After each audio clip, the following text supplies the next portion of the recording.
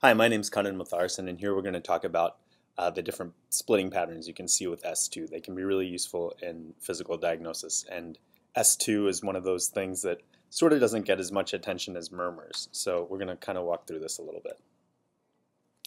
So this is the diagram we're going to use to kind of think through this. So here's the heart, and then here what we're going to do is draw kind of a respirogram. So if the curve goes up, that's inspiration. If the curve goes down, that's expiration. And what we're going to do is blow up two of the specific areas of that and plot that over time. And what this is going to be on the bottom here is going to be the phonocardiogram. So it's going to be what the heart sounds like. And the reason we're blowing it up is because the time scale of how often the heart beats, maybe 60 or 70 beats a minute, is much faster than how often you respire, which is say 12 or 14 times a minute. So we've drawn our little respiratory curve, and I hope it's reasonable. I hope Dr. Corbridge approves of it. But what we're going to start with for S2, because I think it makes more sense, is actually start with expiration. So the out breath and then the in breath. And I think that'll help clear things up. So on the top is the respirogram, and the bottom is the phonocardiogram. And we're going to blow up two specific areas. Okay, so that's kind of how we're going to lay things out. And the first thing that happens in the cardiac cycle, I'm going to go back to my original heart. So the right atrium is filling blood in the right ventricle, and the right ventricle and left ventricle start to squeeze.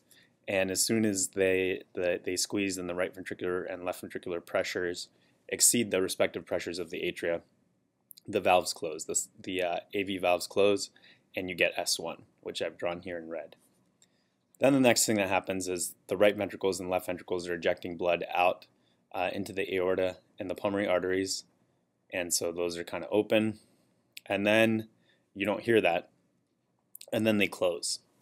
And what happens when they close is that A2 and P2 are nearly simultaneous. It turns out that P2 is a little bit after A2, but that tiny little difference of, let's say, 0.02 or 0.03 seconds is inaudible. You can't tell the difference in a normal heart. You don't really hear that splitting. Splitting is when you can hear two sounds like the A2 and the P2 separately. So you don't hear splitting when someone is on an out breath or is expiring, or not expiring, but is in expiration. Okay, so now let's take a look at what happens during inspiration, during an in-breath. So we reset our AV valves here. And the first thing to know is that on inspiration, RV filling increases. So when you take a breath in, you sort of create a suction effect because the intrathoracic pressure drops and blood flows in from the right atrium into the right ventricle. RV filling increases. Okay, so now I've drawn S1. The AV valves close. And now I've opened up the aortic and pulmonary valves as the right ventricle and left ventricle eject. And now we got to kind of slow down a little bit here as we approach A2 and P2. So the first thing that happens is that A2 closes. So you can see the aortic valve in blue here is closed. And I've drawn A2 here on the phonocardiogram. But the pulmonic valve is still open. And because the RV filling increases, it takes longer for the right ventricle to eject blood out into the pulmonary artery. And so that means the pulmonic valve closes a little bit later in time. And so now you can actually hear the difference between A2 and P2. So there's the splitting. So this is just kind of normal splitting, and we'll go through it again really quickly. So first thing that happens in expiration, you get S1, mitral and tricuspid valve closure, aortic and pulmonary valves open, aortic and pulmonary valves close more or less simultaneously in expiration. But in inspiration, what happens is the RV filling increases, which means that when A2 and P2 close, they close at a little bit different times, and because it takes longer for the right ventricle to eject the blood, P2 is delayed. So that's called normal splitting. So let's kind of take a look at it, and here what I've done is put that diagram up top. The first thing to realize is that respiration always pushes P2 back. except for ASD, which we'll see in a second. And in a normal heart, at expiration, P2 is a little bit after A2, but you can't hear that difference. And at inspiration, P2 is even further after A2. And so then you can hear the difference. That's called physiologic splitting, and that's completely normal. So kind of an interesting exercise as an aside, if you have access to a regular landline phone, which I don't anymore, most of us don't, but let's say you're at your parents' house and you're at a landline. Hold the phone up to your ear and press the receiver button down, and think to yourself how many sounds you hear, and you should hear one.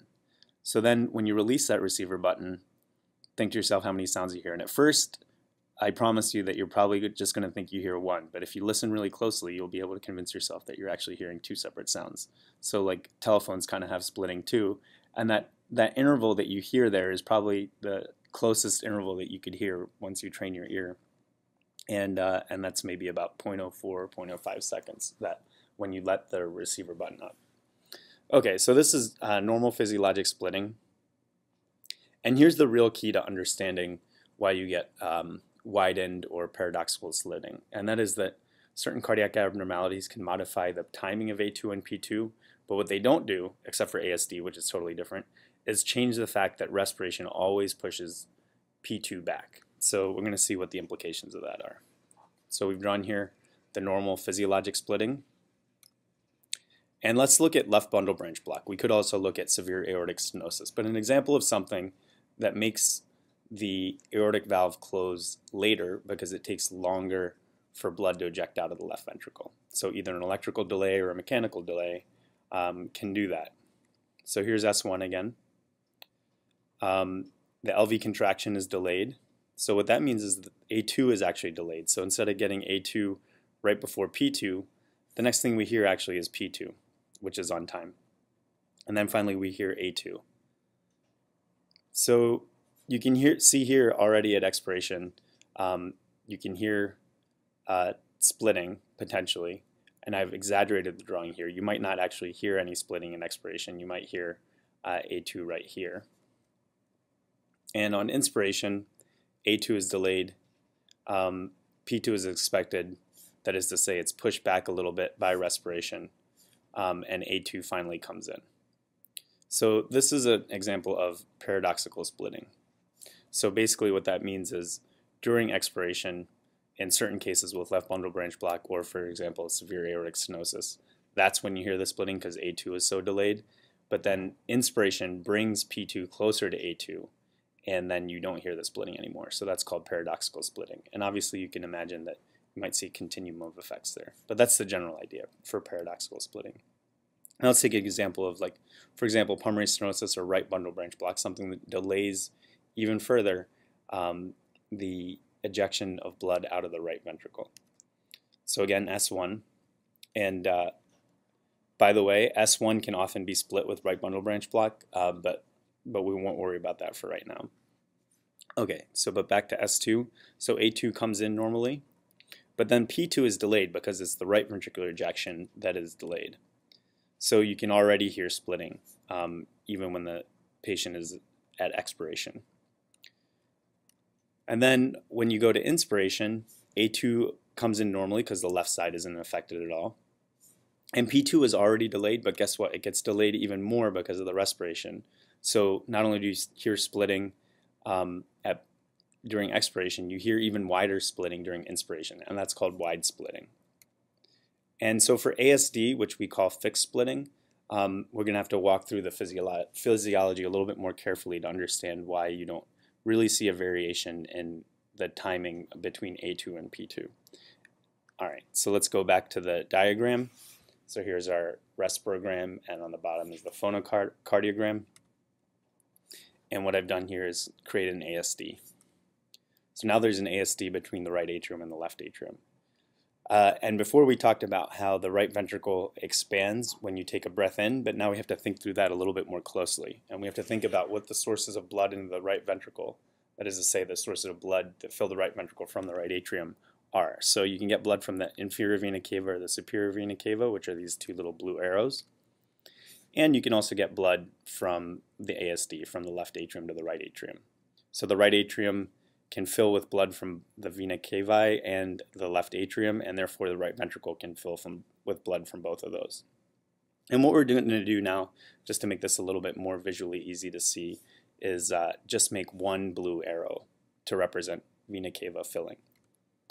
So there's the one blue arrow, and you can see here I've just drawn it to be exactly the same size as the left atrium. So as an aside, now the right atrium is getting a certain amount of blood from the vena cava, an equal amount of blood is coming from the left side. So if we were to do a QPQS, that would be a QPQS of 2, because basically the systemic circulation is matching the pulmonary circulation. Okay, but that's not really that important for this. So here's what is important. Even at baseline, even at expiration, because of the shunt, the whole right side is big. So at baseline even, the right ventricle is big. So the right ventricle is already sort of dilated and has a lot of flow through it and a lot of blood.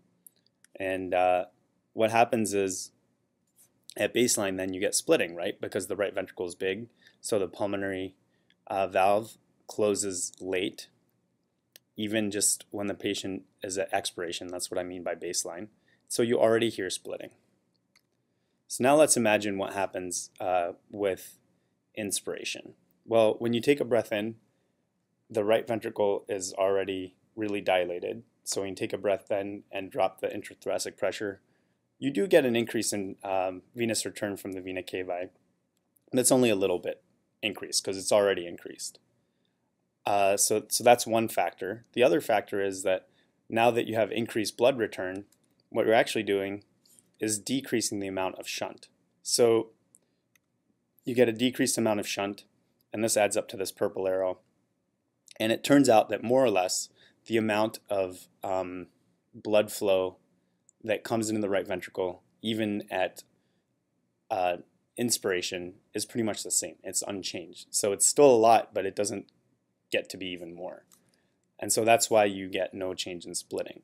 Now, I suppose this doesn't have to be that, the relationship between the increase in the SVC and IVC flow is exactly matched by the decrease in ASD flow, but that's been shown empirically through studies that were done in the 50s and 60s that this relationship holds up pretty well.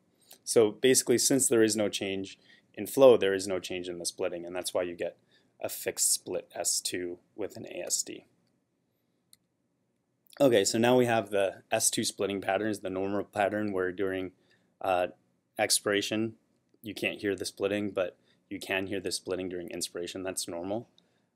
With left bundle branch block, you get paradoxical splitting because the left side ejection time is delayed so far that it's beyond the pulmonary ejection time. Right bundle branch block, where you get a widening of the normal splitting, so basically you could think of it as an exacerbation of the normal physiology, and ASD, where you get fixed splitting. So just one other thing to kind of keep track of when you hit the wards is that oftentimes people will sort of mix up saying wide splitting and fixed splitting, but that's really imprecise terminology. Sometimes people will say right bundle branch block gives you a fixed split S2. What they're trying to say is you can hear the splitting during expiration and inspiration, but you're going to use the right term and call it wide splitting and use fixed splitting for ASD. So those were S2 splitting patterns. I hope that was helpful. Thank you very much.